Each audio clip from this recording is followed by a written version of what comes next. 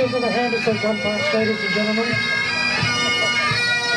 And just leading the parade in the 1923 Ford Model T is one of the stalwarts of the Karaka Vintage here, Hugh Ross. And this is the first vehicle with Violet in the class. Hello, Violet. And early May, I don't know about this one in, but a service coming over from Waiheke this morning, I was following it. He went past me at about 95 k's, just under 100. We're watching you. And my wife's dream car, Ian, she always wanted me to buy her a Mustang. Well, I haven't done that yet, but the day might come. Let's hope you don't wait too long, Bill. Now one would assume that this car coming past in the metallic red is a Jaguar.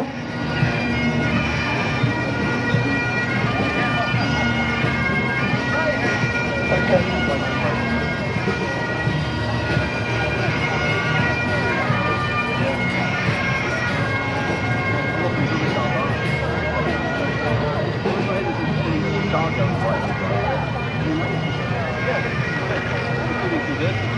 Now this is all a good selection of American cars, Chrysler, not a Jaguar, and of course the police Chicago emblem on the side of the Ford car here. And good selection of all of these old Ford machines.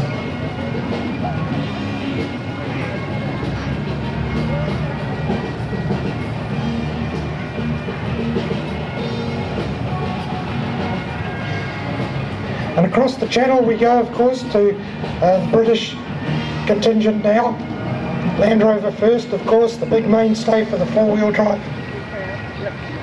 And the Morris Oxford. I'm not too sure of this next one, Ian, it might be a Riley. No. Austin Healey? Austin Healey? No. Well, it's a very nice colour anyway.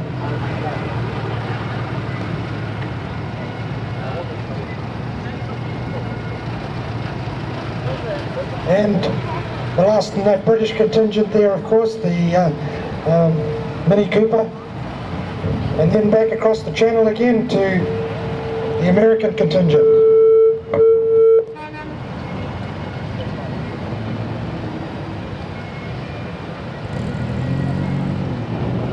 Often their number plates will tell you the year.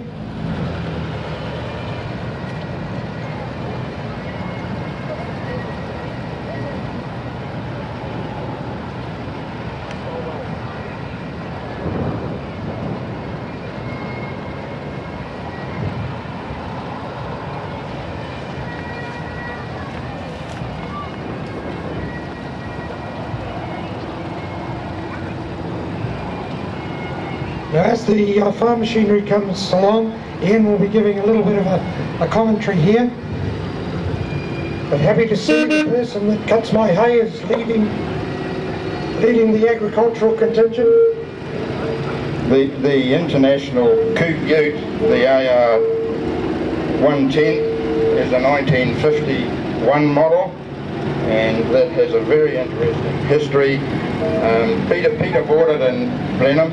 Was originally based in Christchurch at the International Harvester Company, used by the service manager, and then it went to a high country sheep station owned by Sir Charles Upham, BC, and the family are driving it there today, and Anna is the driver.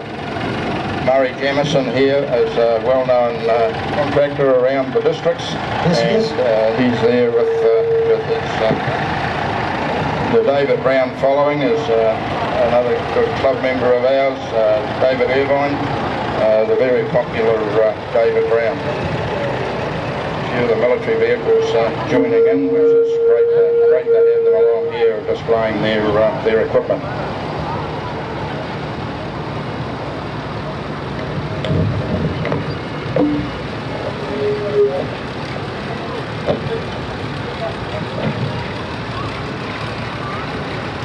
Don Bankereth with his little cup. Alvin Cryer on his Fortson Major. Alvin lives pretty local. His son farms locally, and he always comes along and supports us at our displays. Thanks, Alvin. William, just as I see these jeeps coming past here, the Army contingent, this year's Anzac Parade in Waiuku is going to feature some of these vehicles. We're having an emphasis on Vietnam, and we will be having a parade of vintage military vehicles.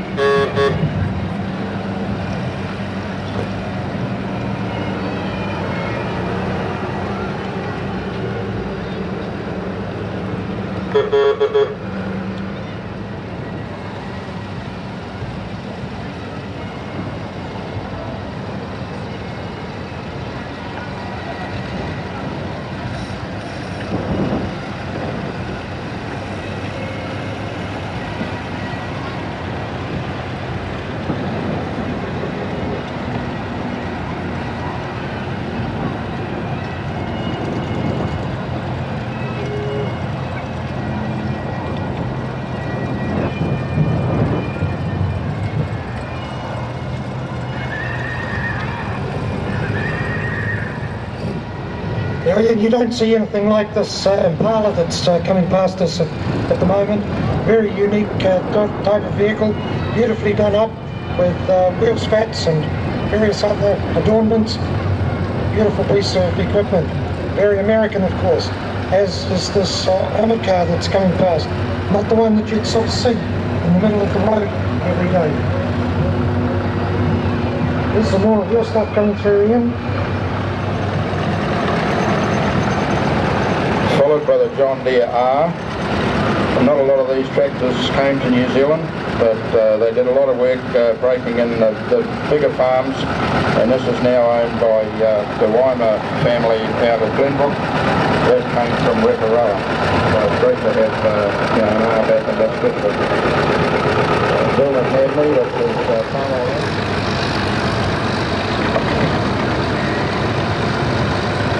Barry Beattie with his International hydro. It's a 706, I think, according to my notes. And Barry hasn't had this long, but he's one for the big tractors, and it's great to have him along. The Lance Bulldog. I don't know whether any of you have been watching the starting up procedure with this one. It's pretty time consuming by heating the bulb up first before it is hot enough to start. Here's another one of Barry's, this is Barry, on his 706. Great to have the NZR Road Services bus out from storage in town.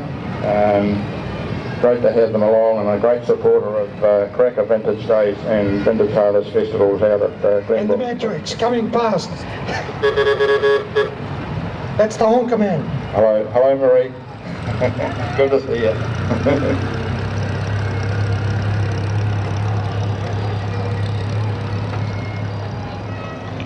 Without the support of those sort of people, a lot of these things would never get done.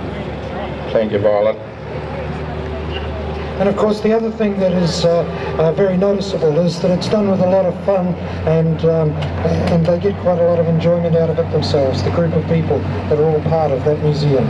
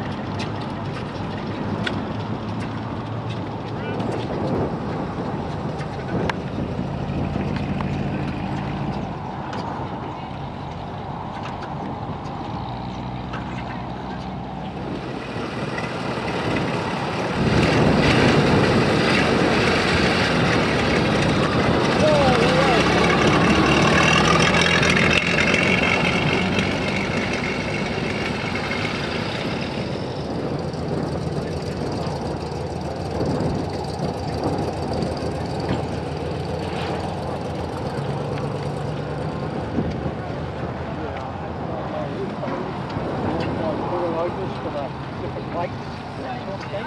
Same brakes, because of course it's got bigger brakes than what the standard is there.